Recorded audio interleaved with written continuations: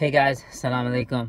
So, for today's video, I just want to talk very briefly about, how we kind of, we mix up our priorities a little bit sometimes. Here in America, every Friday after Thanksgiving, there's what we call Black Friday, where stores have great sales. And if you look at Black Friday, you see people that will, spend like 6 hours in line, or they'll wake up at like 3 a.m. to go to the store so that they can get a good deal or a great deal, right? And the great deal might be like you get a $500 laptop for $200, or you get like you get like 50% off something really, like you get a TV for $50, or you get this really great deal. But the fact of the matter is, as much as you build up, wanting to go out for the store, waking up at 3 a.m., to go to the store, or wait 6 hours to go to the store, we don't take advantage of deals where we're getting much better returns, right?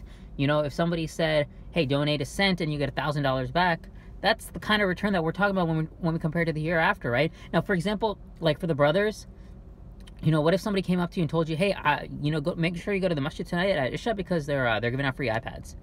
And you would absolutely go to the masjid for Isha then, right? It doesn't matter if you have something else planned, or you have something, you have plans with other people. You would absolutely go to the masjid for Isha to get your free iPad, unless you had something else come up that was an obligation, right? Like you're invited somewhere, or you have to do something else. But unless you had a major obligation, you would make sure you made an effort to go to the masjid for the Isha at that time, because you're getting a free iPad. But the fact is, the reality is, you're getting much more than that. If you go to the masjid, brother, sincerely for the sake of Allah, to go pray Isha in the masjid, you get much more than that. You get much more than an iPad in the akhirah, right? You get 25 to 27 times more reward potentially. So as though you've prayed half the night in worship. You're getting all this amount of crazy returns in the hereafter, but we don't appreciate it. We don't accept it.